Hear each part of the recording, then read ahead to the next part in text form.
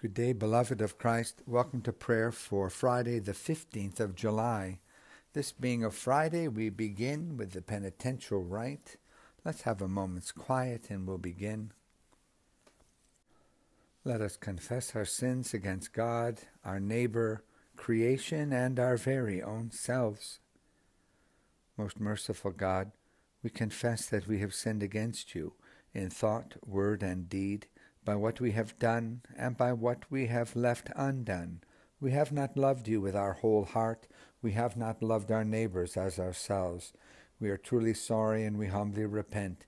For the sake of your Son, Jesus Christ, have mercy on us and forgive us, that we may delight in your will and walk in your ways to the glory of your name. Amen.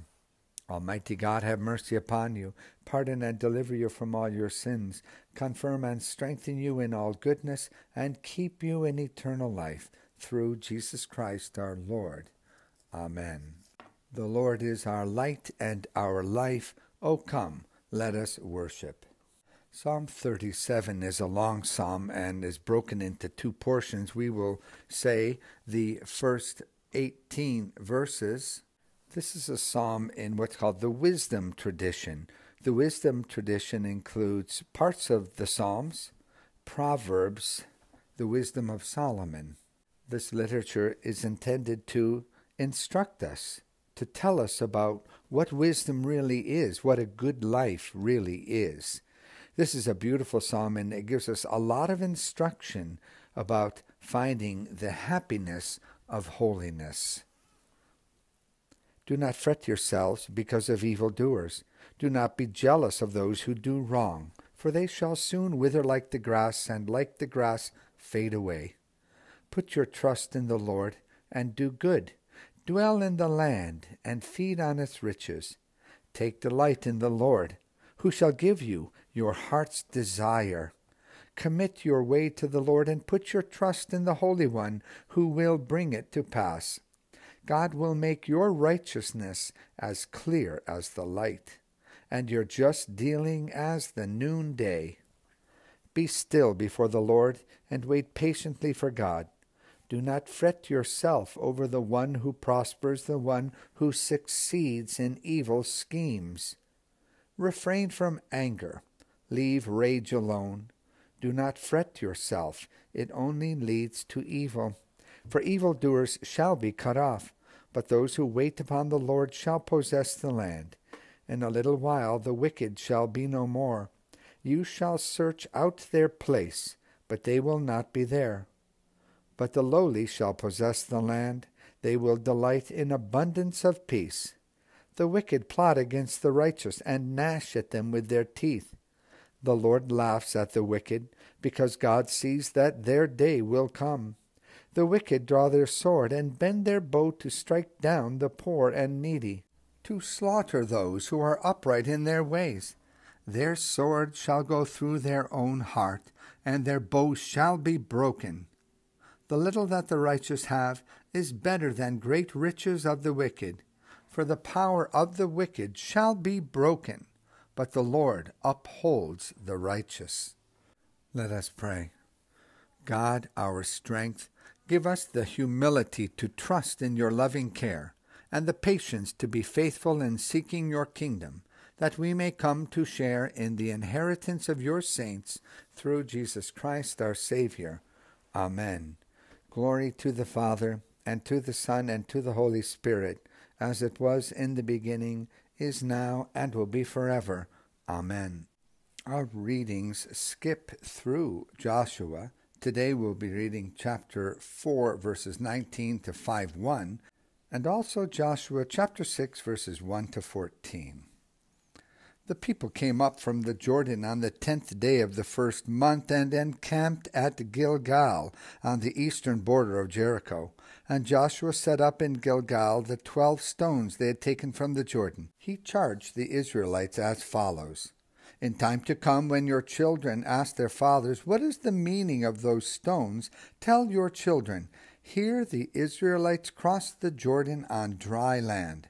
For the Lord your God dried up the waters of the Jordan before you until you crossed, just as the Lord your God did to the Sea of Reeds, which he dried up before us until we crossed.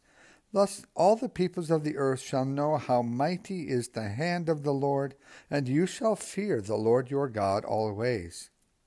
When all the kings of the Amorites on the western side of the Jordan, and all the kings of the Canaanites near the sea, heard how the Lord had dried up the waters of the Jordan for the sake of the Israelites until they crossed over, they lost heart, and no spirit was left in them because of the Israelites. Chapter 6, verses 1 to 14, the siege of Jericho. Now Jericho was shut up tight because of the Israelites. No one could leave or enter. The Lord said to Joshua, See, I will deliver Jericho and her king and her warriors into your hands. Let all your troops march round the city and complete one circuit of the city. Do this 6 days, with 7 priests carrying 7 rams' horns preceding the ark. On the 7th day march around the city 7 times, with the priests blowing the horns. And when a long blast is sounded on the horn, as soon as you hear that sound of the horn, all the people shall give a mighty shout. Thereupon the city wall will collapse, and the people shall advance, every man straight ahead. Joshua son of Nun summoned the priests and said to them, Take up the ark of the covenant, and let 7 priests carrying 7 rams' horns precede the ark of the Lord. And he instructed the people, Go forward, march around the city, with the vanguard marching in front of the ark of the Lord. When Joshua had instructed the people, the 7 priests carrying 7 rams' horns advanced before the Lord, blowing their horns, and the ark of the Lord's covenant followed them. The vanguard marched in front of the priests who were blowing the horns, and the rear guard marched behind the ark, with the horns sounding all the time. But Joshua's orders to the rest of the people were, Do not shout, do not let your voices be heard, and do not let a sound issue from your lips until the moment that I command you, shout. Then you shall shout. So he had the ark of the Lord go around the city and complete one circuit. Then they returned to camp and spent the night there. Joshua rose early the next day, and the priests took up the ark of the Lord, while the 7 priests bearing the 7 rams' horns marched in front of the ark of the Lord, blowing the horns as they marched. The vanguard marched in front of them, and the rear guard marched behind the ark of the Lord, with the horns sounding all the time. And so they marched around the city once on the 2nd day and returned to the camp. They did this 6 days. The word of the Lord. Thanks be to God. The image of the priests carrying the Ark of the Covenant of the Lord around the walls of Jericho is a very striking image. We can imagine the peal of the trumpets. Those are the shofar. Shofar are traditionally used in Jewish worship. Some commentators consider them being used as horns of war here, but I think there ought not to be a blurring of the lines between worship and war here, because in truth it is the Lord who's gone into battle. It is the Lord who has promised that the walls would fall upon the 7th day if the people were obedient. The Israelites under Joshua's rule are worshiping the Lord and waiting for the deliverance the Lord will bring. Imagine yourself as one of the people of Israel who were commanded by Joshua to be quiet and not to say a thing until they were commanded to give the loud shout. Would you be in a trusting frame of mind that the Lord would do what the Lord has said, the walls would fall?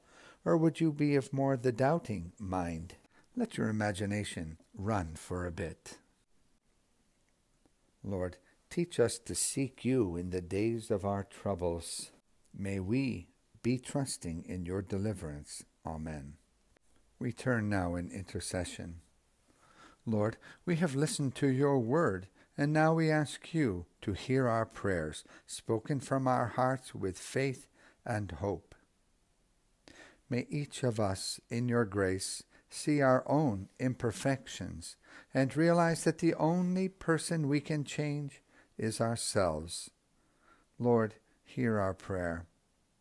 We pray for ourselves and for all people, that we would not be judgmental, but learn to see what is good and great in others around us. Lord, hear our prayer. Lord, by your grace, may our words always be kind, spoken from a loving heart. May our intentions be positive and our motivation be pure. Lord, hear our prayer. We pray for all who find it hard to speak kindly, for all who are harsh or deceitful or judgmental in their speech. Lord, hear our prayer. We pray for those who have died. May their dying be swallowed up in your victory, and may they know that they did not labor in vain. Lord, hear our prayer. God, our loving Creator, you have spoken your word to us from a heart filled with love for your creation. May your word sink deeply into our hearts as we offer you these prayers through Christ our Lord, who taught us to pray, Our Father, who art in heaven, hallowed be thy name. Thy kingdom come, thy will be done on earth as it is in heaven. Give us today our daily bread, and forgive us our trespasses, as we forgive those who trespass against us. And lead us not into temptation, but deliver us from evil. For thine is the kingdom, the power, and the glory, forever and ever. Amen. Beloved, let us bless the Lord. Thanks be to God. Alleluia. My friends, may the road rise to meet you. May the wind be always at your back. May the sun shine warmly upon your faces and the rains fall gently upon your fields. And until we meet again, may God hold you and all that you love in the hollow of his hand, with the blessing of the Father, the Son, and the Holy Spirit. Amen. Amen. Have a blessed day today, Friday, TGIF.